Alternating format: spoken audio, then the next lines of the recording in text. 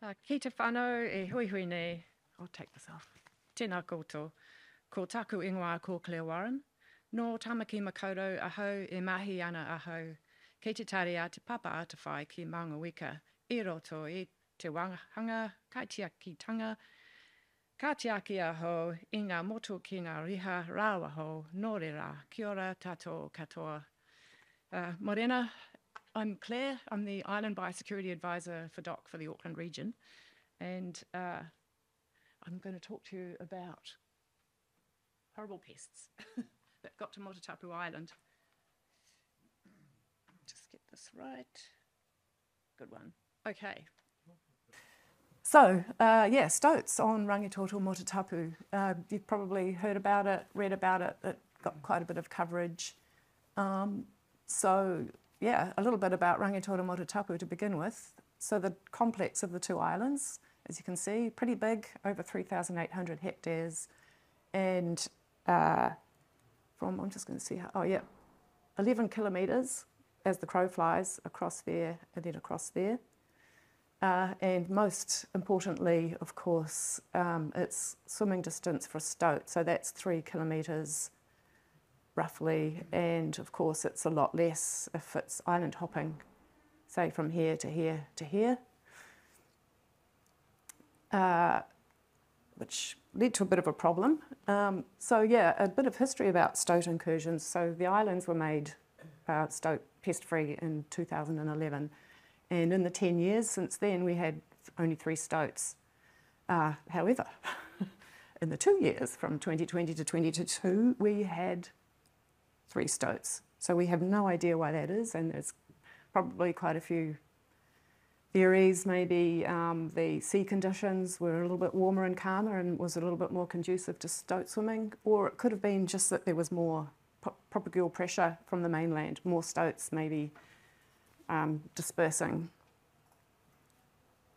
So a timeline for the incursion. So we detected our first stoat in May 2020, Prince on the beach.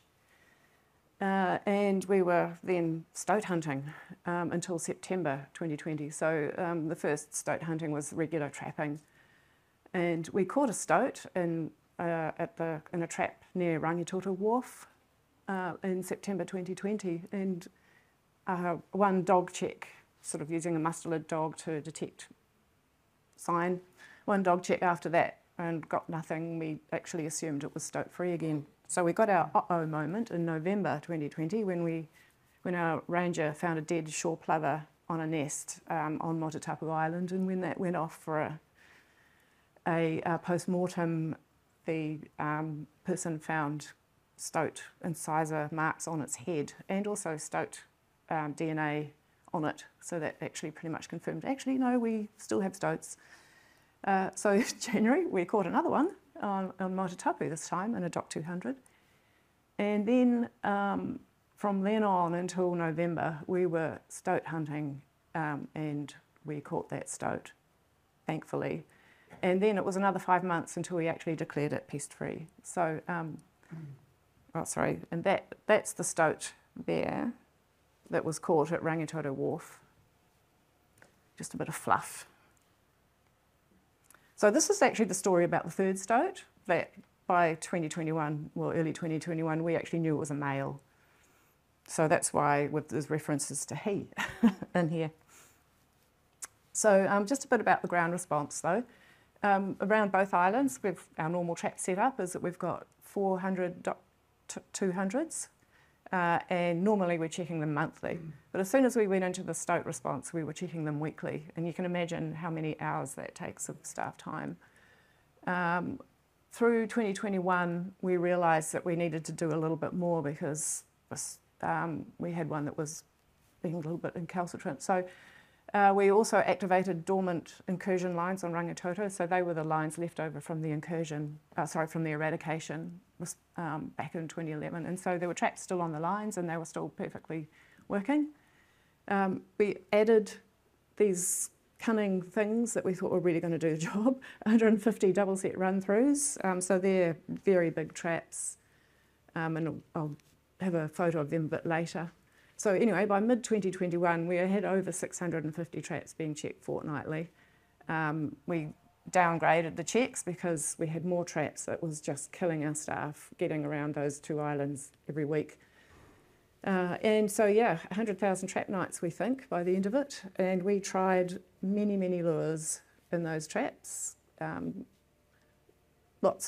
had social lures, so the bedding of stoats, penguins, rodents, different food lures, just anything you can think of. And we even got we tried Motutapu for a couple of months, thanks to the zoo, but yeah, that didn't result in anything either. So that's what the trap lines look like. As you can see, it's all around the coast, across roads, around roads, along tracks. And the dots are the locations of them, and the colours are different lures that we tried. So we tried a variety, and we tried to sort of space them out. There's a lot of navy blue, and that's because just bear in mind that these traps also have to function as rodent traps as well, so we were trying to keep them attractive to rodents at the same time. So that's why there's still a lot of rabbit in blue dots. So these are the traps. That's a double set run through at the top. We had that specially designed by our technical advisors, and it's got a quite a wide opening here. And the idea being to sort of have as less of a visual barrier as possible for the stoat that we knew was out there. It does have, you can only just see it, a bit of rebar across there to stop non-targets going in. Anyway, so it's over 1 metre long, and it's extremely heavy when it's wet. So I tried to move one the other day. And the standard Dock 200s as well. So yeah, gosh, you know, in the middle to late 2021, we realised we were putting a lot of effort into traps that he was just walking straight past. So we clearly had to do something different. And one of the tools in our toolbox were our mustardy dog search teams. I don't know if you've heard of Brad Windust. This is Brad and Wero. They were regulars out there. Wero is a scat detection dog, and there are other dogs that just work on scent. So we usually had a scent dog and a scat dog working at the same time, and they were able to give us some really good information. And this is what we found. So that's a map of sign that we found around the coasts. And it actually only got the sign up to May 2021, but basically it told us that it was a coastal stoat. So there's scats found in all these points, the odd cache, scat, scat, scat. After May, we found one out here, a scat, and this is where the shore plovers were found. So yeah, I mean, basically the stoat was using the entire islands, both of them, going around the coast. And if you've been on Rangitoto, you'll know what that coast's like. Quite a mission for a small animal. Yeah, so we were trying different tools by now too. So we were working quite closely with the Auckland Council rangers at Shakespeare, because at Shakespeare and Tawhanui, they again were having quite a few stoat problems, and they'd gotten onto these things called Edgar live capture traps. And they were putting them out in hotspots. So we thought, oh yeah, and they were actually having success with them, so we thought we'd try that too. So we got a whole bunch of these. So what they are, it's a live capture trap, it's wooden, and it's got a nest box on the end. So we lured the box with stoat bedding, female stoat bedding, because we knew it was a male. And we put them out at those hotspots that you saw on the map on the previous slide. We also had fen traps and tunnels at shorebird hotspots, so where the shore plovers might be nesting, or you know, dotterels or other birds like that. And we also tried, you can see some quails in the corner there, they're alive. Chickens and quail, we put them in coops and put them in places where we knew that the stoat code regularly. We tried everything, but we still couldn't catch it.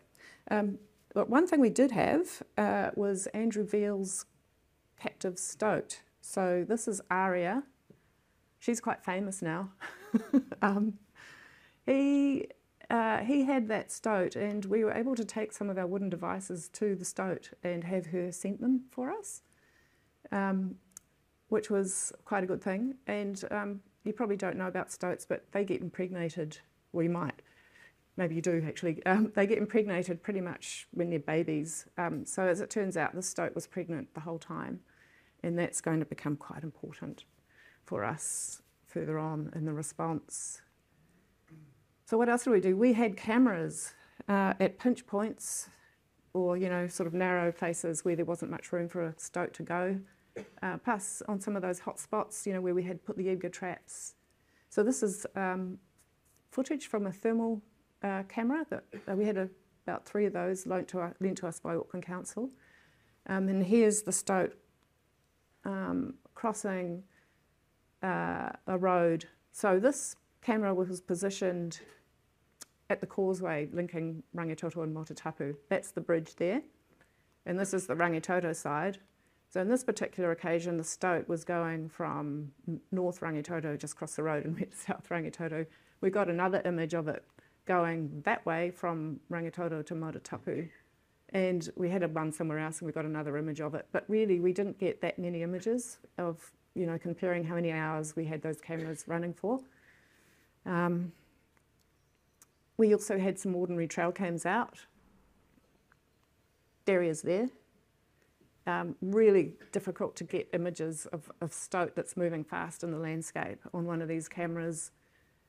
We only got a small handful of images using this method. So yeah, what did they tell us? Well, actually, not a great deal, unfortunately. What we did learn was that he wasn't interacting with the edgar traps or the hen and quail live lures. And what I told you about the Causeway Bridge, we know that he was using that at high tide, because at low tide it's just mud flats all around the bridge, and he was able to just walk around. But it did tell us that we just needed to up the ante a bit. So here are Aria's kits, and they were our most effective tool. So like I said, she was pregnant the whole time. She was scenting the traps for us, and then she gave birth in September. And we exploited the fact that males have this strong drive in around October to start mating. So the kit's vocalisations were recorded, and we used them in a fake den. So we had a few fake dens around the island, and they're made of all material found on site, so there was nothing human-made in that den. And in the den, we put the kit playback, some female bedding. So importantly, the female bedding was from a female that was in estrus. So that really added more, you know, real life drama to this den. And there was traps, of course, that's how we got it. And a bit of food sort of scattered around as well, you know, just to make it sort of more realistic for a mouse stoat. This den that caught it was positioned in a hot spot, a sort of a pinch point, where at high tide the stoat would have been forced right up into the vegetation and close enough to hear the kits playing. In the top right, you can see the playback machine, and around that we put the bedding. And down here you can see Mark 6 fen traps. Normally you wouldn't use fen traps to normally in normal circumstances catch a stoat, but because we're in an incursion response here, that was the recommended tool for it. Yeah, thank you, next one. So, as I've alluded to, we got our result. That was how we caught the last stoat in November. So, as far as we know, Doc has never been able to catch a stoat using a sonic lure before. So we think it might be a first, but there's a caveat on that. Because the den contained social lure like the bedding that had female estrus on it, we don't know, if, in fact, if it was that bedding or the sonic lure that drew the stoat in to kill it. So we can't really be definitive either way. Okay, thank you. So yeah, some key points about what we learned.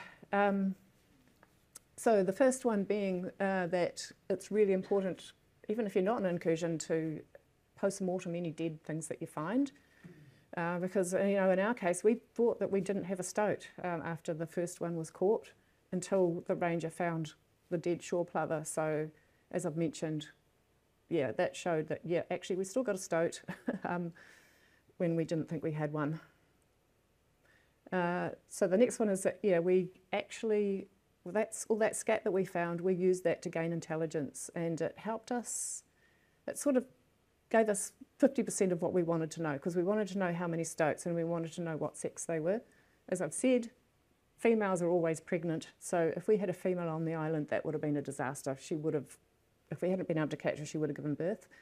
But we can go to the next one, thank you. What we actually found from the scats was that, yeah, they're all male, so we got 50% of the story. The other 50% was we couldn't really get an indication of how many stoats we had.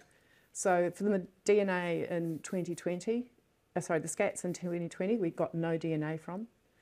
And then the scats that we tested in 2021, only one of them gave us a full genotype, which said it was a male. And when I say a full genotype, of all the markers they test, it could detect alleles on all those markers.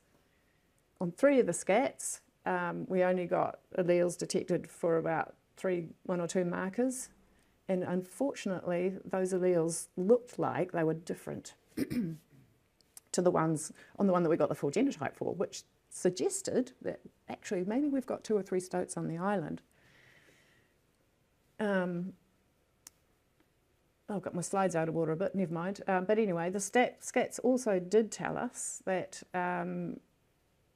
when you look inside the content of the scat, you know, there's feathers. We could got Elaine Murphy, our science advisor, to have a look to see what it was actually eating, and she was able to say, yeah, those are quail feathers or, you know, small passerines.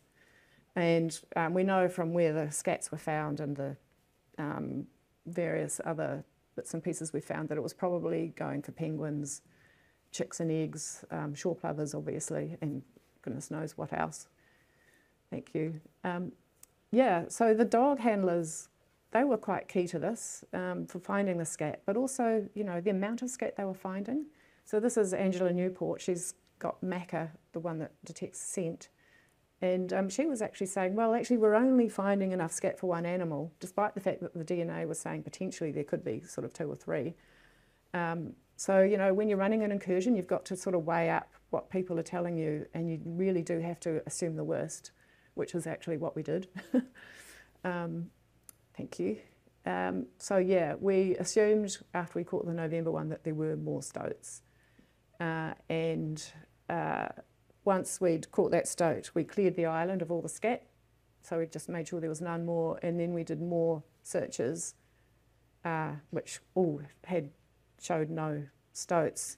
But, you know, the more searches they do, the more confidence you can have about saying, yeah, we've got no more. So we finally decided, yeah, we're pretty confident now by April. So that was when we decided not to go any further. So thank you, yeah, that was it. So yeah, there's lots of things that we learnt here. So we had a trap shy stoat. So we realised that something must have happened to it, you know, in its life on the mainland or even on the island perhaps. And the key point is that you've only got one chance to kill a stoat with a trap, because if it goes into one and doesn't die and is roaming around the islands or whatever, you're never going to catch it in a stoat again, and it's not going to go anywhere near one. So the lesson was that the traps have got to be perfectly set on the mainland, especially at jumping off points, and it's great to see you guys focusing on that to help protect the islands. But yeah, doubly important on the pest-free islands as well, that the trap sets have to be perfect. Yeah, we just don't know where it went wrong. Thanks. Yeah, the other thing too is that we know that stoats have individual preferences and behaviours. So we used a variety of lures because we just realised, I mean, normally we just put an egg and some rabbit in a trap, but hey, stoat might not like rabbit. And it turned out to be the case for the second one that we caught, which got lured in on salmon oil. So yeah, it's important to try a number of lures. And the other thing is, yeah, as soon as you know you've got a trap-shy stoat, you've got to start thinking outside the box. So, you know, that's why we sort of thought, okay, the standard Dock 200 is not going to do the job. Will something with a wider opening, you know, be more attractive to a stoat? And that's why we went into the Edgar traps and eventually into using sex as the lure. The key to it is that before you start thinking about those different ways of trapping an animal, you've got to make sure that you've got the basics first. So you've got, because any time another stoat could turn up, or a rodent. So you've got to make sure those traps are perfectly set all the time and always with fresh bait. And then you can start thinking about other stuff. Thank you. Yeah, so, and the most important thing out there is that those islands are just brimming with lovely fresh food. And why would a stoat, you know, go for something manky old rabbit in a trap when there's some delicious fresh shore plover or penguin chicks out there? So we had to think, well, what can we do to trump that? So, you know, the lure, because of the time of year and the fact that we had those, the kit recordings, we realised we probably had a chance if we exploited his behaviour to mate. So yeah, the lure of sex was the thing that did the trick. So, and this is where like a knowledge of the seasonal sort of physiological cycles and behaviour of stoats is important. And as you know, I'm sort of repeating myself a bit here, but the males and females do have seasonal cycles, including, you know, the male can't just go and mate all year round. He's actually fully fertile only August to February. And because the females give birth around October and enter estrus soon after, it makes them quite attractive mates. So, as I've mentioned, the female kits are usually impregnated when they're just a few days old. So we really wanted to exploit the male's drive to mate using those kit recordings. So, you know, the timing was perfect. Thank you, Aria, because if we'd tried that fake den scenario outside mating season, it probably wouldn't have worked. Thanks. And one last thing. So we were planning to use toxin, PAP, which I won't endeavour to pronounce. It's a bit of a mouthful. The thing is, as far as we know, it still hasn't been done on a pest-free island before. So PAP's only been used, you know, in those mainland scenarios. So the planning for it was nightmarish. Everything was different because it was a pest-free island, and we had to figure out, okay, how many times are we going to, you know, re-deliver PAP, because you don't just do one application, you do it multiple times. And, you know, obvious problems, because we had a trap-shy stoat that wasn't going to eat anything that we gave it. So it's only registered for delivery in mince balls, dyed green, in a bait station. So, gosh, you know, we had already planned how we were going to get around that. So we were investigating natural bait stations, which were sort of like within the definition of a bait station from the EPA, but not with man-made materials, so still fulfilled all those requirements, like not letting non-targets get in, keep it off the ground, you know, things like that. So we were investigating that, and we were thinking, well, how can we get a stoat to eat mince? So we were wondering about putting it into inside some really tasty chicks or something. Anyway, we never had to do it, thankfully, because we caught the stoat, and also we were advised to put on hold because the PAP currently is not having its required efficacy, and I know that's about to be resolved. Yeah. So, what did it all cost? Well, $300,000. I think that's probably on the low side. That's what our SAP is saying. And what it consisted of was the things that we were using in the field, so, and people, contractors, casual staff, traps, bits and pieces, lures. We borrowed all the cameras, And, you know, the incursion management staff time wasn't included in that. So, and there are other indirect costs. So, I mean, I would imagine it was probably closer to 400,000, but yeah, it's pretty expensive business doing that and having to maintain it for 2 years. And that was the stoat. Has anyone got any questions? If I got time. Hello, hi. How are you? I was interested in that you could detect that there were stoats around just by looking for scat. Yeah. And I suspect lots of us around here suspect that there are stoats all around us, but we're not seeing them in tracking tunnels or catching them in traps. Is looking for scat a useful way of knowing whether there are stoats around us? Yes, potentially. You'd have, yeah, I guess so. I guess you'd have to know what a scat looks like. They're quite hard to see, and you know, I'm really only about that long and dried out and horrible and manky looking, so you'd have to know whether it was a cat, scat, or some other thing that was like it. Probably too specialist for you. It's quite a specialist thing, and a dot detection dog is probably the best way. Although, you know, our rangers got quite good at finding it, but we knew where to look. So I mean, in our case, we knew that, you know, we've only got 1 or 2 animals in such a large landscape. You have to use a special tool to find it. But yeah, if they're more common out there, then there's no harm in looking, but you just got to know where to look. Yeah. Oh, sorry, lady first, yeah. Did they get DNA tests done to see where the stoat came from? Yeah, that's a really good question. We really wanted to know that. We can tell you where it didn't come from. So we know it didn't come from Waiheke. So there is quite a bit of data, old stoat DNA data in a database. And Andrew Veal's work was showing that the Waiheke stoats have got quite a distinct genetic signature because there isn't a lot of stoats coming and going from that population. So we can quite confidently say that the stoat didn't come from Waiheke. However, because on the mainland there's obviously populations all the way around, and stoats are pretty mobile, so the genetic signature of the populations is constantly changing, and because the database was a little bit old, we couldn't reliably say, oh, the stoat was from over there, it was from the North Shore, it was from Howick, or it was from there, because, yeah, there's just too much, what's the word?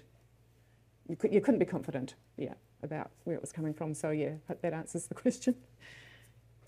Sorry? What was the basis for the concentration of traps around the coastline rather than inland? Is that peculiar to the terrain on Rangitoto? Yeah, it's a result of, if you get an incursion, then the first place the animal is most likely to arrive is at the coast. So they're there. I mean, that's part of our normal defence network. And based on the fact that the animal is it's an easy way to get around because, you know, there's not much in its way around the coast. And also you'd see that there was traps along roads and walkways, and animals most likely to use open spaces to get around. So that's why they were there. I mean, easier for us to access too.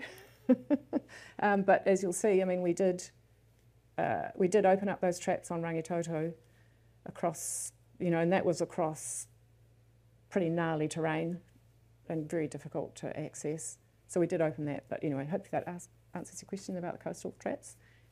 So I think I saw, hi. You used a captive live stoat. Is there a dock plan to have live stoats grown for this purpose? Not as far as I'm aware. It's a really good question, actually.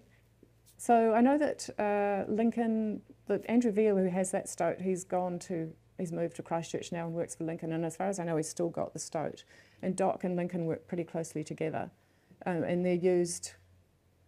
You wouldn't want to take a stoat to an island to use it in that respect, but yeah, I mean, they've got stoats there that they use for, you know, trialling things like trialling new traps or new toxins and things like that. So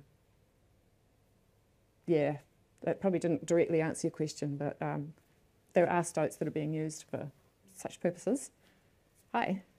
Yeah, fascinating talk. Lots we can learn from it. Do you know if the results and the learnings from this will be published anywhere? Like, you've got your presentation today, but Yeah. a lot of people would love to learn about this. Yeah, so where we're at, I mean, this is, did I say it at the beginning? This is, yeah, the first time I've presented anything since the incursion. We're just in the process of running the debrief, and there'll be sort of doc learnings from that, and then that's at that point we'll be starting writing papers and recommendations and things like that. And Andrew Veal is also quite interested in doing something, which we'll probably collaborate with him on. Anyone else? And just hope you're keeping a recording of the pits for use in some other. Yes, so they are saved, and if anybody wants to use them, Andrew has said go right ahead, but ask him first. So yeah, they are available if anyone needs to use them for incursions. Anyone else? Cool. All right, thanks everyone. Yeah.